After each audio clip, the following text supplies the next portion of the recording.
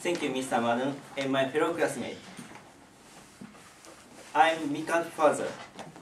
I don't approve living together before you get married. I want to understand my three reasons. First, I don't know single thing about him. I don't even know your name.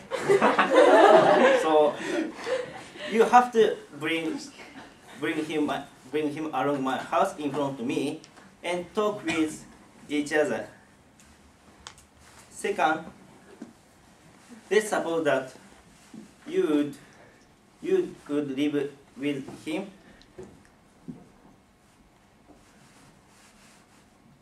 If you get finally married, I'm so happy.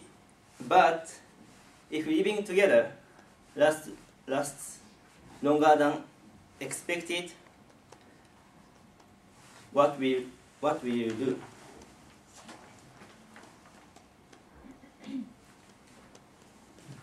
Third, if he was sex-oriented, what will you do? There's a possibility that you are pregnant before marriage. If this situation is realized, the public image of yours becomes worse.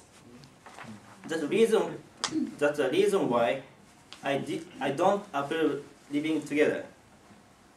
You think you are not shy, you are not young, you want him more, you really love him, but I'm very worried about Mika.